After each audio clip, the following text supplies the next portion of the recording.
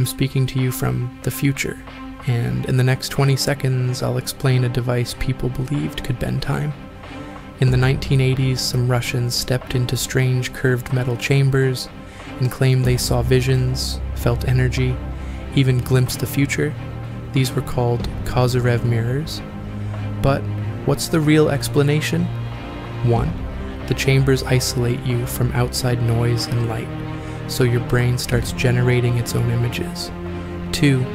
The curved metal affects sound and electromagnetic fields, making your body feel unusual sensations. 3. The expectation effect. If you think you're about to experience something mystical, your mind delivers. So the experiences were real, just not supernatural.